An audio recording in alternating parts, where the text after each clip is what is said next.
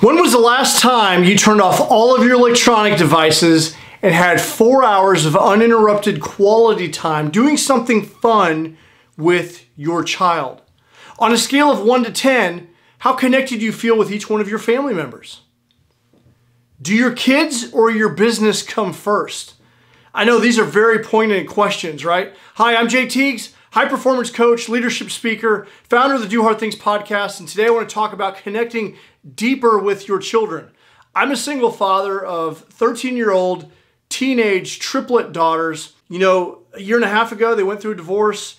We've been through the pandemic. They've been to 2 different schools. They've hit, puberty and womanhood, and there's a lot of change in their life, and I'm noticing some changes in them. And I'm trying to figure out ways to connect with them. For me personally, I didn't have a father growing up. I didn't have that deep connection. And I'll be honest, when I found out I was having kids, it made me very nervous because I didn't have a good role model growing up. And so in an effort to not be like, my father who wasn't there, I want to be engaged with my kids. But it's a struggle. I've never been a 13-year-old girl before. So how do we connect on a deeper level with our kids? Well, there's a great book on the topic. And in the group that I run, the Forge, the book of the month is called The Family Boardroom. I've got it on Kindle. It's a family boardroom meeting. And I want to give you maybe a quick book review and some actionable tips from this book so you can connect on a deeper level with your kids. Because being a parent is one of the most difficult yet rewarding roles that we'll ever have in our life. And there's always things that we can do to be better. And I know for me personally, they're going through a very precarious time. So I'm trying to figure out how I can connect on a deeper level. This is the conversation that we're having in the Forge. And I want to give you some actionable tools and tips that you can use with your children so you can connect on a deeper level. So 85% of entrepreneurs admit that they don't spend enough quality time with their family, especially their children. And so what I'll have you consider is that intending to spend time with your kids isn't the same as actually spending quality time with your kids. There's no shortage of distraction. I'm sitting here, my phone's ringing. There's no shortages of distractions that are out there. And as parents, we're working hard to put food on the table and be there for everyone else. And oftentimes, and as I work with people, with clients, what we find is that our kids often get the breadcrumbs of us. And that when we kind of peel back the onion and we actually analyze our life and our habits, we're probably not spending as much time with our kids, intentional quality time with our kids as we could. So I want to give you some tools and tips to help you with that. So time together is not the same as quality time together. And studies have proven that kids that don't have real connection with their parents are going to be more likely to develop addictions. They're not going to be able to maintain meaningful relationships. They're going to have more anxiety and more depression. And so the boardroom meeting, which is what the book is about, a success action plan that you do once a quarter to block off 4 hours once every 90 days with your kids. And so words can never convey what time and consistency can. So it's important to be consistent with this and spend the quality time with your kids to connect with them on a deeper level. So true change takes place during special moments of connection with your parent and with the parent and the kid. And that's when real breakthrough happens, when you have that intentional time and moments with your kids. The greatest human desire is to feel loved and appreciated. And true quality time can get that connection with your kids. And so the purpose of the boardroom is to track results, because you're going to do this on a regular basis, and reconnect the team, right? You and your family, you're leading your team. It's time to, connect with the family. So there's basically 3 rules. Once a quarter, once every 90 days, every 12 weeks, you're going to spend one-on-one time with your child, okay? No electronics, no screens. The only exception is you bring this, put it on airplane mode, and you capture a photo. So it's good to capture a photo so you can, have a memory with your kid about that specific boardroom meeting. But we're not checking it. We're not checking it for any reason. And we have to do an activity of your child's choosing. Your child gets to plan out the event, and you're going to be surprised at how creative that they get. So some principles, that which gets scheduled gets done. So you've got to put the boardroom on the calendar. You got to block out 4 hours of time for your child. And that sounds crazy that we're going to block out time for our child, but we block out time for our clients, we block out time for our boss, and oftentimes we don't block out the time for our kids. So we got to block it out. We got to make it happen, because there's no shortage of things that can come up and derail the boardroom. But the boardroom is something that's a priority. So we're going to block out time. And before you do the next boardroom, before the next one is over with, you've already got the next one on the schedule. So that's important. And in high performance, we teach, 90-day intervals, 90-day blocks of time are incredibly important. We want to focus on various objectives in 90 days, in 12 weeks.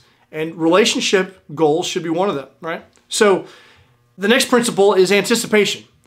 Anticipating the event, happiness comes from planning vacations, and anticipating the vacation can be almost as powerful, if not more powerful, than the vacation itself. Because when you're doing something that you don't want to be doing, or something that's in discomfort or uncomfortable, or you're having a bad day, you can anticipate having the vacation.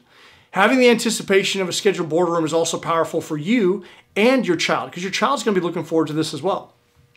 Next principles of the boardroom is reflection time. So when you're doing the boardroom, we're not lecturing the child. We should never lecture during the boardroom, but we're reflecting on, what has happened over the last 90 days in your life, and be truthful with them about what's going on in your life and what's going on in their life, and sharing that time together. The next principle is 4-hour block is important for decompression. If you're familiar with Tim Ferriss, he talks about the 4-hour this, the 4-hour that. There's the 4-hour block of time has been proven to give enough time to decompress. So unplug from the world for your child and yourself, so you can kind of recharge the battery. It's a renewal activity. The next principle is the magnifying glass. So you're going to get a closer look at your child's life, and in order to strengthen the entire family, you need to strengthen the individual parts. That's going to strengthen the whole, right? So by taking a component of your family out and spending time with them and focusing on their life, getting a magnifying glass to take a look at their life and connecting with them, you're going to strengthen the whole family. So this is important. And this is also a time that we don't want to lecture, but maybe it's time to extend influence. We think about the influence model. What we teach in high performance is influential people. They teach us how to think, they challenge us, and they role model the way. And the persuasion formula, this is a time to also be able to maybe persuade, is we acknowledge the individual, we acknowledge the challenges and the struggle that they have, and even their victories. So we acknowledge and put ourselves in their shoes. And this is a time where you can kind of do a deep dive in their life and acknowledge the life that they have, and some of the struggles and some of the accomplishments that they've had. We will also want to identify their ambition. So what are some of the things they're looking forward to? What are they excited about in life?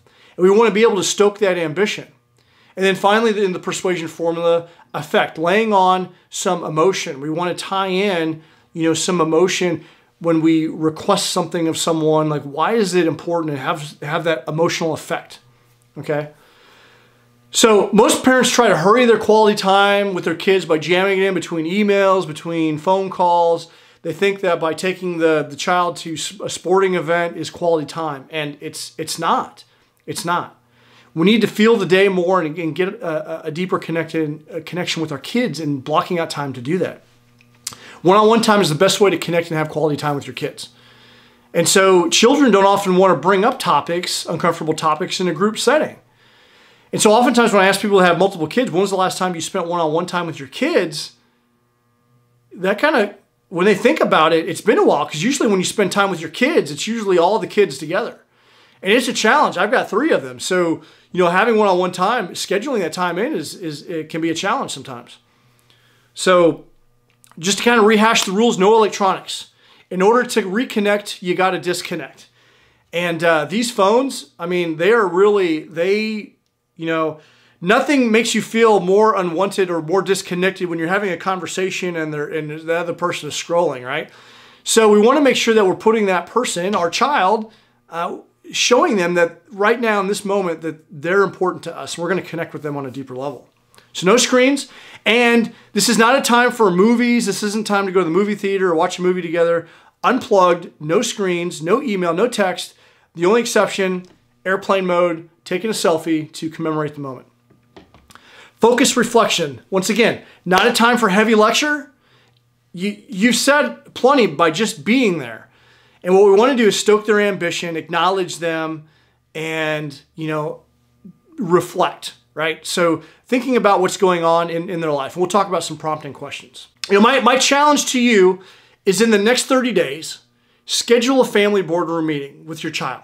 4 hours, uninterrupted. The child gets to plan something, no lecture, no electronics, and just engage and reconnect with your child. So here's some questions for your kids, or some things that you can prompt to have a conversation with them. What I would ask you to do is ask your child, or try to figure out what brings your child joy. What's bringing them happiness right now? What makes them happy at home? What makes them happy at school? What makes them happy in any other place that they're spending time? Maybe grandparents or church, or maybe soccer, or whatever other activities. So what's bringing them joy? What activities do they enjoy the most? What are they struggling with? What are they having a hard time with? Maybe a sibling, maybe a parent, maybe it's somebody at school. Maybe they're having a bully issue or some friction at school. So what are they struggling with, and who are they struggling with? What are they excited about in life right now? What are they excited about in life right now? What are they looking forward to? Is there family vacation coming up? Are they having an activity that's coming up? Or what are they looking forward to? I know something that I learned about my child, and I don't understand it, but they like these things called the mangas. They are Japanese action novels. So it's like, I think the proper term may be Japanimation. And they're these graphic novels. And I don't quite understand it myself, but apparently Paige loves them. And she's been doing a lot of like drawing. And like it really, although I've been kind of teasing her about it a little bit, I'm trying to tease less and actually get connected and really understand why she likes them, because I know that it brings her so much joy. And I've been taking her out, and I've been more purposeful about buying them for her, or creating opportunities where she can buy them. And I'm noticing in her artwork, she's enjoying drawing them. And for her last birthday, we got her some books to help her draw those better. And it brings her a lot of happiness. And I didn't really know that or understand it, but as I talk to her when we have our one-on-one engagements, I'm understanding more about it. And I think it makes her happy when I'm inquisitive about it and I actually care about what it is that she's into. So that was something that was a recent revelation in the last year, that I realized that she was into that. And so here's some more questions. I got a list of 30 questions, and if you'd like those, email me and I'll shoot these to you. But here's some more questions. If you wrote a book, what would you name the main character, and where would they go? If you could design a t-shirt, what would you draw or write on it? So these are open-ended engagement questions just to get to know your child a little bit better. What was your favorite part of your day or your school activity? Do you have any jokes to tell me? I got some really bad dad jokes, But what jokes do they have? How would you describe a perfect day? If we could go to any of your favorite places, if your favorite place, but we couldn't use a car, how could we get there? These questions are designed to be open-ended, to be engaging, right? Get to know your kid a little bit better. If you could change anything about school, what would it be? If you could eat lunch with your favorite person, who would it be, and what would you have?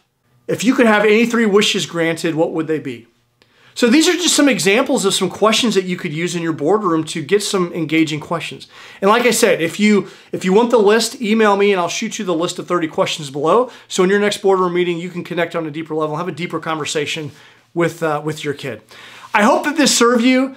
This is The Conversations. We have a book of the month every month in the group that I host called The Forge. I just thought that I would create this video because I think so many parents want to connect on a deeper level with their kids. And I thought that, hey, this book is a very quick read, and it gives you just a simple, actionable plan that you can incorporate on a regular basis. And in doing so with my kids, it's given me a lot of insights into who they are, and I'm able to connect with them on a deeper level. So I would love to hear about your family boardroom meeting. And if you want the list of questions, email me. And if there's any other tools or tips or techniques that you use, please comment below and share with us, what those are, because I'd love to hear them. And if you're hearing this, because I'm also going to have the audio and this on the podcast, feel free to shoot me an email and let me know what that is. So I hope this serves you. In the meantime, do hard things. We'll talk to you next time.